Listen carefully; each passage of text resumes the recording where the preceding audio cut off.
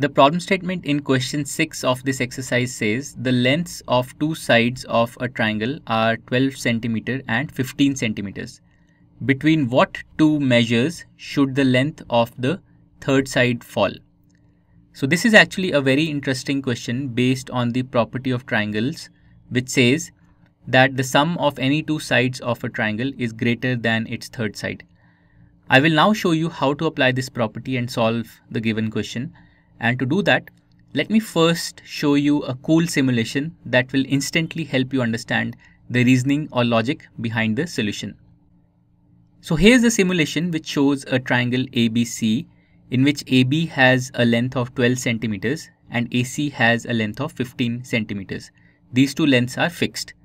Right now, BC has a length of 15.398 centimeters, but if I move the vertices of the triangle around, for example, like this, or let's say I move C around like this, we can see that the length of BC changes.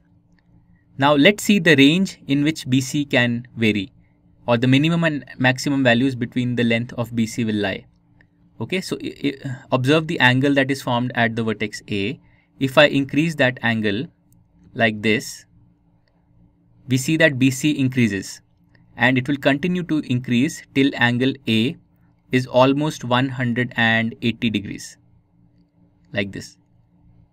So in this situation, BC is almost equal to 27 centimeters, but it must still be slightly less than 27 centimeters since it must be smaller than the sum of AB and AC, which is 12 plus 15.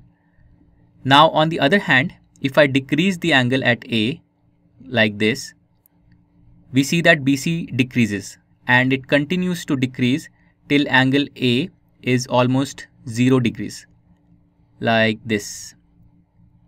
In this situation, we see that BC is almost equal to 3 centimeter, but it must still be slightly greater than 3 centimeters. Otherwise, the sum of AB and BC will not be greater than AC. So let's summarize what we have seen. We saw that BC can have infinitely many different values depending on what the angle of inclination between AB and AC. We observed that BC can go up to as high as 27 centimeters, but BC has to always stay slightly less than 27 centimeters. We also observed that BC can go down to as low as 3 centimeters, but BC has to always stay slightly more than 3 centimeters. Therefore, we can conclude that BC can take any value between 3 centimeters and 27 centimeters. So coming back to our question, let's write our answer. So BC can go up to as high as 12 centimeters plus 15 centimeters, but it must always stay less than this sum, and BC can go down to as low as the difference of these two lengths, so 15 centimeter minus 12 centimeters, but BC must always stay greater than this difference. So this means that BC must be greater than 3 centimeters, okay, and BC must be less than 27 centimeters. So BC must lie between 3 centimeters and 27 centimeters. This is the answer for question number 6.